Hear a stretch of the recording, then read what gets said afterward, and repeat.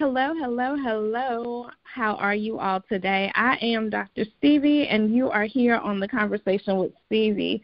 The Conversation with Stevie is the place where we uncover the why.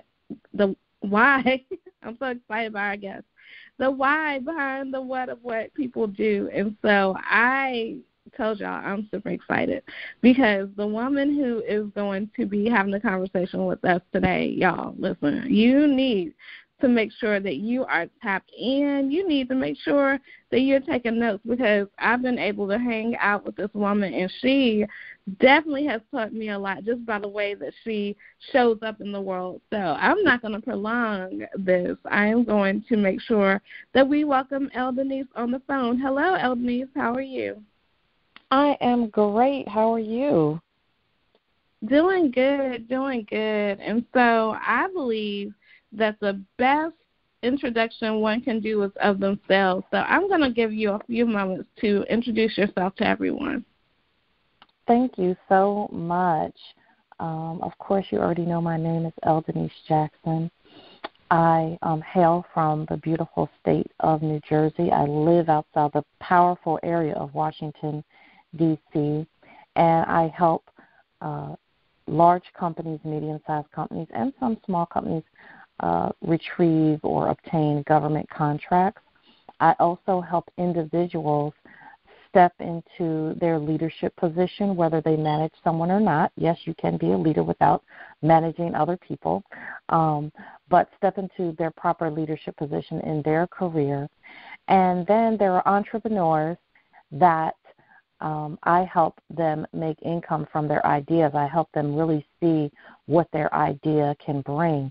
And so normally people say just focus on one thing, but the problem with that is that I am these people and they are me, so it's so easy for me to help them, and that's why I do what I do in 3 different areas, but at the end of the day, it's all about leadership and business development.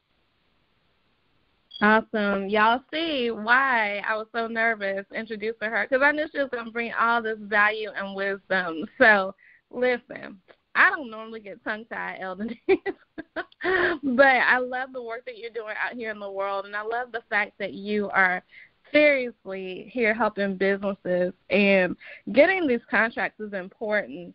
I would love to ask you, what are some of the median criteria that it takes for people to make sure that they are having contracts that are with the government? So one of the biggest things is, you know, everybody wants to make $1 million, but they don't want to spend 99. And you have to be able to make sure that you have some sort of cash flow before you go in, because the government wants to make sure that you can handle money. So you may say, well, I heard of a person that got a contract and they just started, or they seem to have fallen out of nowhere. And that does happen. Sometimes in the beginning, people may get, you know, a sole source selection, which means there is no competition. There was not a bidding process.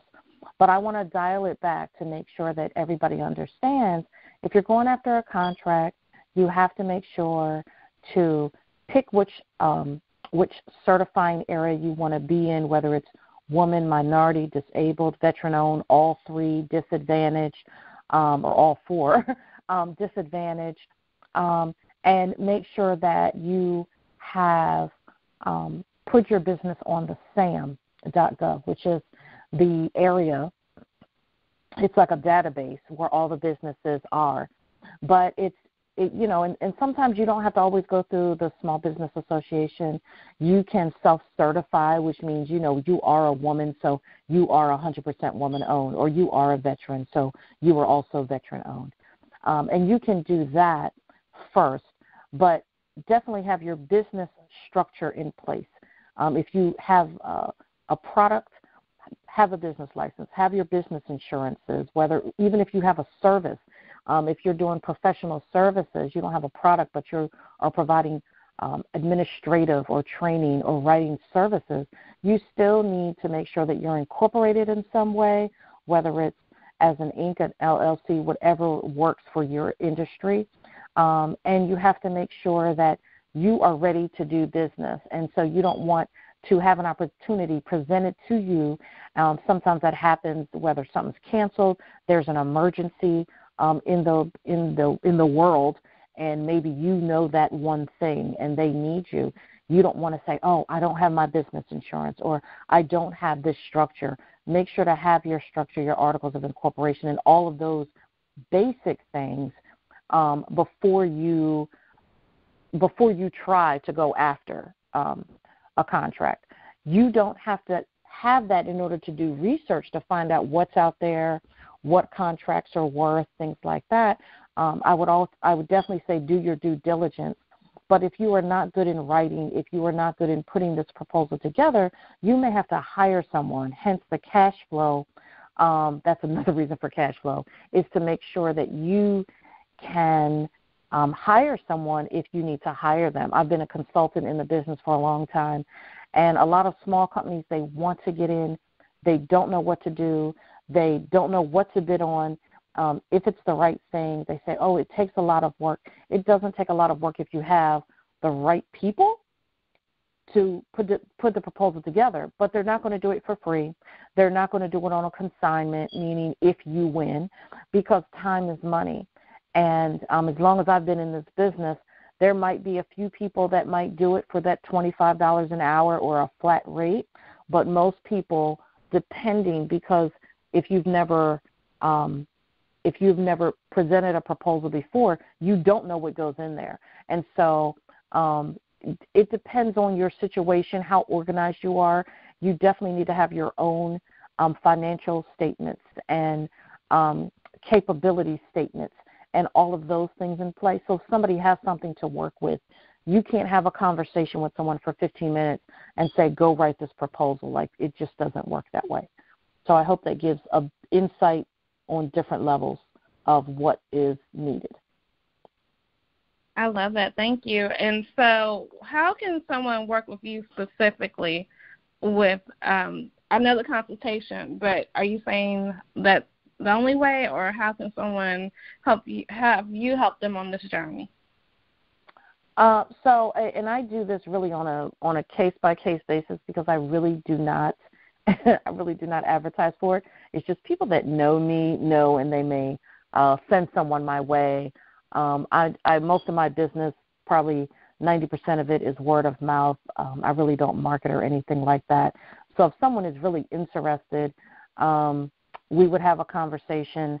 If things are in play, meaning you have all of your business structure in order, then we could talk about the best way to go about it. I do consultation in helping people get started. I do look at people's proposals. Sometimes people, they're very good putting everything together. They just want to make sure that they're compliant. Or they might want me to look at the RFP and help them with a decision.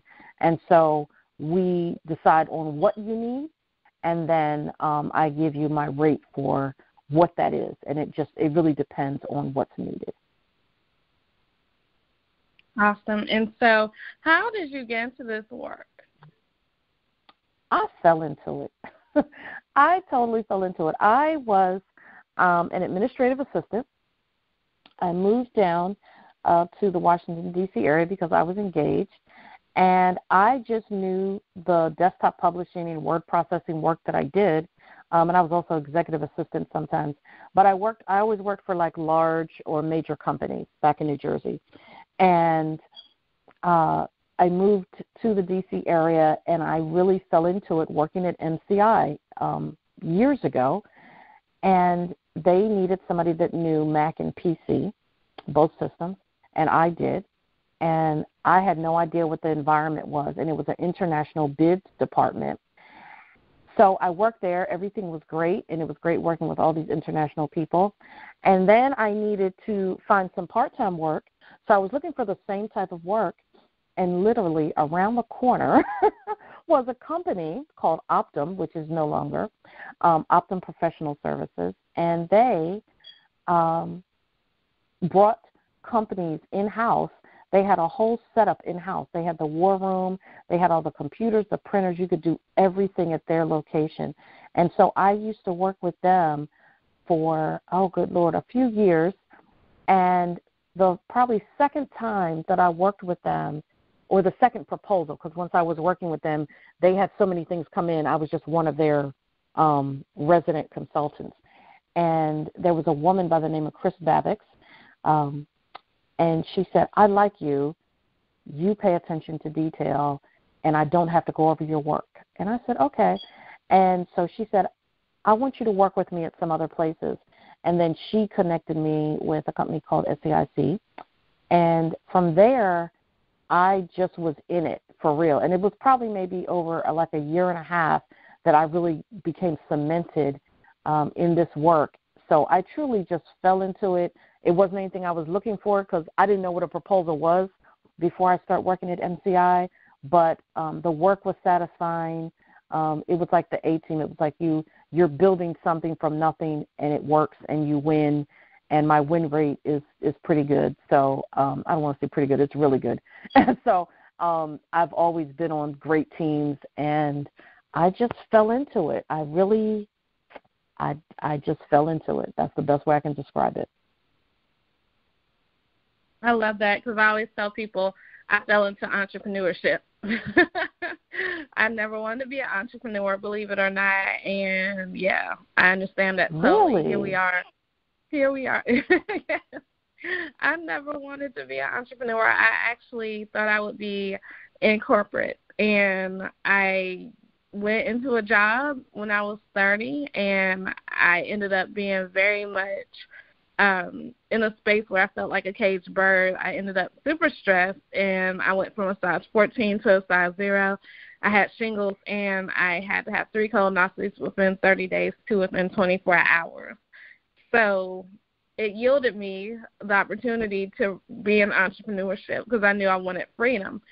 So and you know me personally, if I would have known me then how I know myself now, and knew what my true it factor was, I never would have been in that environment anyway because that wasn't conducive to me. But at 30, right after grad school, going from kindergarten to grad school, that's where I ended up. So I definitely understand the whole thing of falling into something. I get it. And I wanted to ask you a specific question that I ask all of my guests. It is a fill-in-the-blank question. And it literally is, we cannot leave the conversation today, Stevie, without everyone knowing, and you fill in the blank with whatever you think they should know. We cannot leave the conversation today without everyone knowing that you lead whatever you do.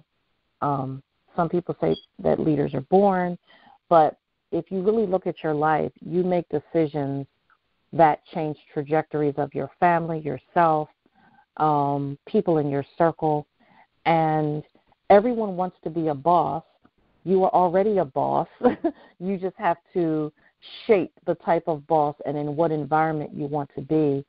And I just want to make sure that people know that, because some people strive to be something, and you may already be that, but just in a smaller scale. And then you need to grow into, this other level that you want to be. But I think everybody needs to know that. Love that. I love that. Because at the end of the day, you lead yourself. Like, that's the first leader you are. So right. I definitely resonate. Go ahead. What were you saying? No, I was agreeing with you. I said absolutely right. Awesome. Well, Denise, you know that I truly, truly, truly enjoy speaking to you, and this conversation has been very insightful and delightful as well. So what I want you to do before we end today is to make sure everyone has your contact information. My contact information is easy. You can find me at ldenisejackson.com.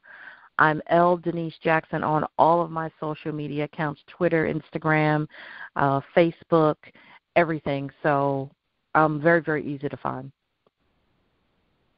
Love that. Well, everyone, you have heard the conversation with Stevie today. Oh, my gosh.